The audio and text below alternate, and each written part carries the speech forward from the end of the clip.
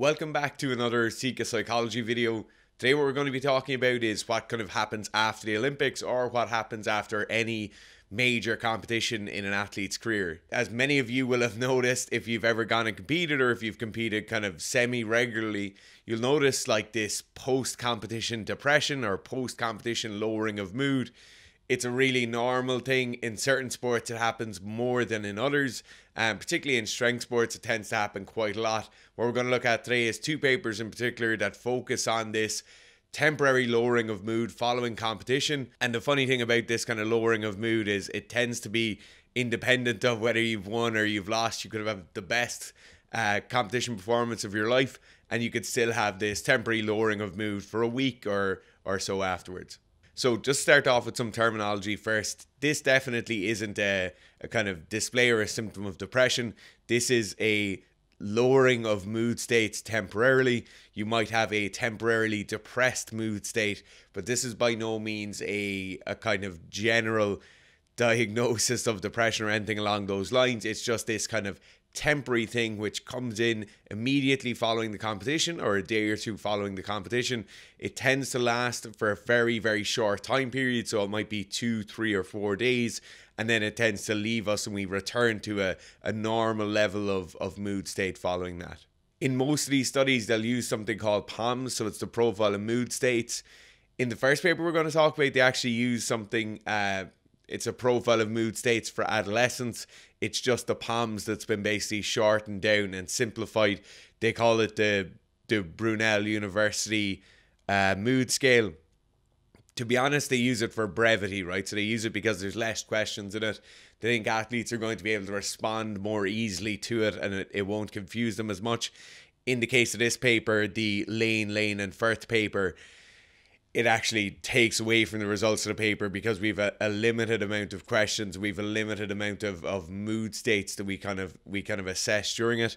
So I think there's around 11 questions over the course of the paper. They only look at around 6 mood states, and it just doesn't give us the detail we need. We see POMS used again in the second paper. So this is Glaude, Boucher and McCall. I nailed that.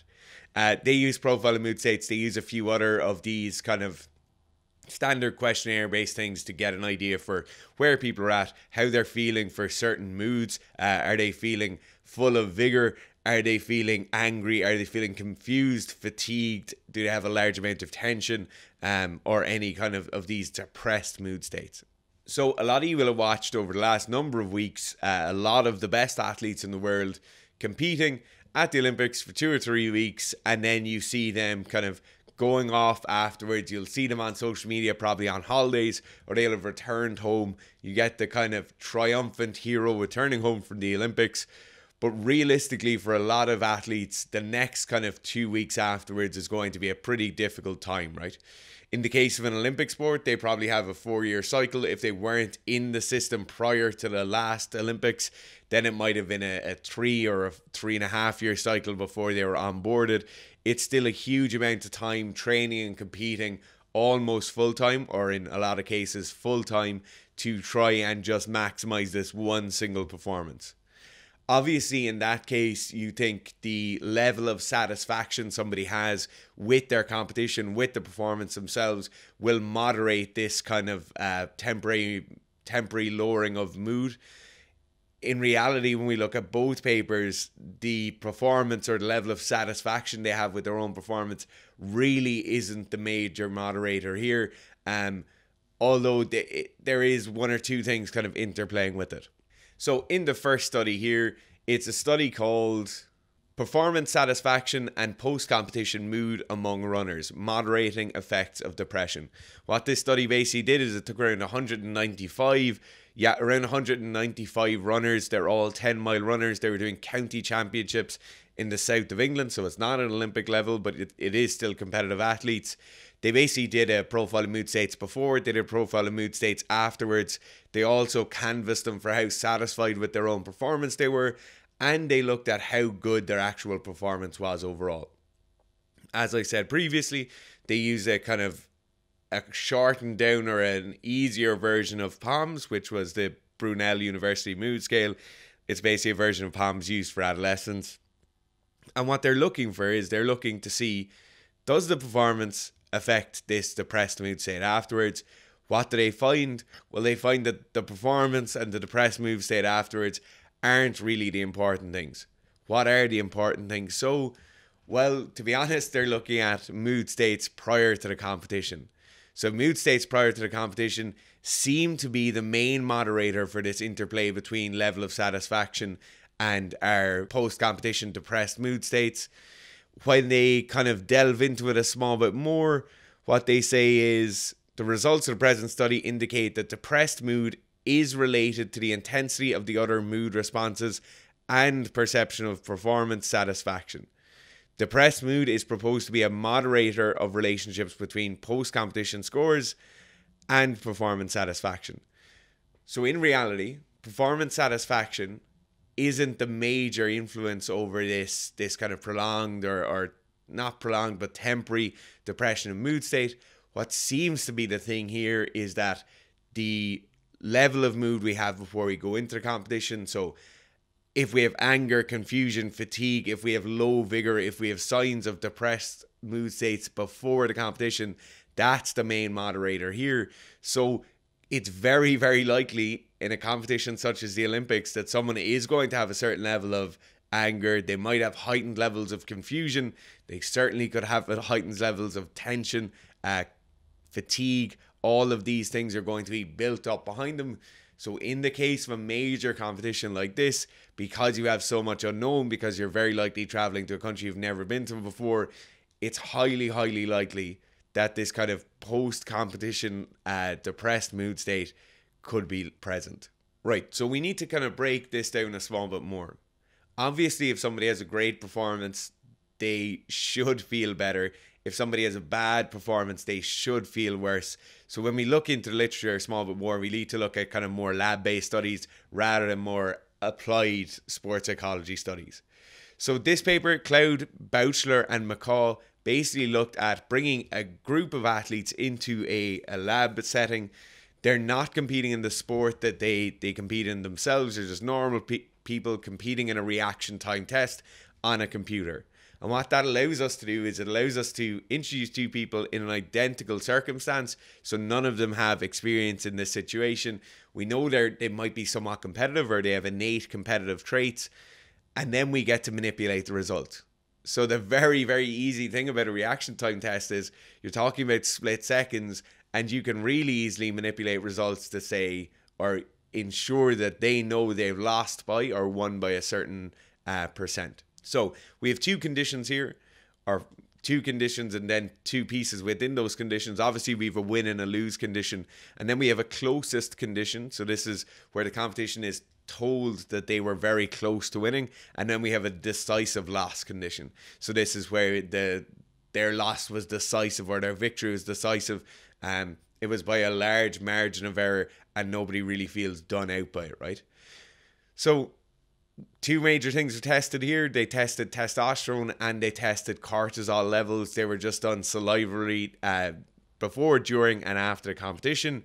Winners after the competition had higher levels of testosterone in both the closest competition and the decisive competition group. Cortisol levels were similar across winners and losers in the closest and the decisive levels, which is kind of to be expected. They're in a lab-based setting. Nobody has done it before. Everyone is somewhat tense. There's a level of competition. So the competition thing was really reiterated to them as much as possible. And then the major thing we need to look at is mood afterwards. So mood was assessed using POMS, but using a full POMS this time. So the slightly longer questionnaire, slightly more intricate answers, and slightly more to be drawn from those answers. And what they found was mood, so mood was lowest, or depressed mood was highest in the decisive loss group. The interesting thing is that there was no difference between the closest competition condition winners and losers. So if you felt like you just barely lost or just barely won, there was no difference in cortisol levels. There was no difference in mood overall. The major thing here obviously is that these aren't competing in a sport that they've trained a long time for, but it does give you a nice little insight into just what's going on in terms of the kind of hormonal response around competition. This particular paper is called Hormonal Responses to Competition in Human Males. And in conclusion of this paper, they basically say that hormone changes are not simply generated by arousal effects, but are related to mood and status change. So I think when you do look at an athlete, or if you're an athlete yourself and you have just gone through a competition or you've just finished a competition, you're in that kind of week afterwards and you have this sudden realization that you have the lowering of mood states. You don't feel great. You feel like you want to stay in bed. Well, obviously, if this is just a short-term thing, you need to kind of firstly understand that it's a normal thing that's going to happen. If it's just happening for a day or two after competition, you can kind of just understand it's a hormonal response that I'm getting. It's because of all the things that were happening before. If you're a coach who's in that position and you say, okay, I have an athlete who is just about to compete, maybe I need to check in with them a week or two afterwards. In reality, looking at both of these papers, what you need to be doing is making sure their mood state prior to competition is pretty good as well. So rather than really focusing on high levels of arousal and stimulation prior to the competition, if you're looking out for the athlete, if they have multiple competitions, multiple weeks or months in a row, if it's a long season, you really do need to be looking in and checking in with those athletes, like how are they feeling before? Do they have those not only high levels of physiological fatigue, which you're probably checking anyway, but are there high levels of psychological fatigue? Are they feeling like they have low mood before the competition? In the first paper there, as I said, that's the main kind of moderator of this lowered mood following the competition. So do check in with them. Make sure if you're the athlete themselves and you're a day or two out from competition and you say, oh my God, I'm so stressed about this competition. I'm really worried about this competition. I feel tense about going to the competition.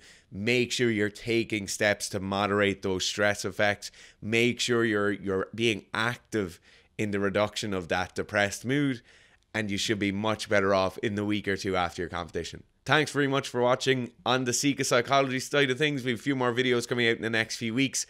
And there's going to be a Seeker Psychology masterclass coming out for the weightlifters very soon. So watch this space.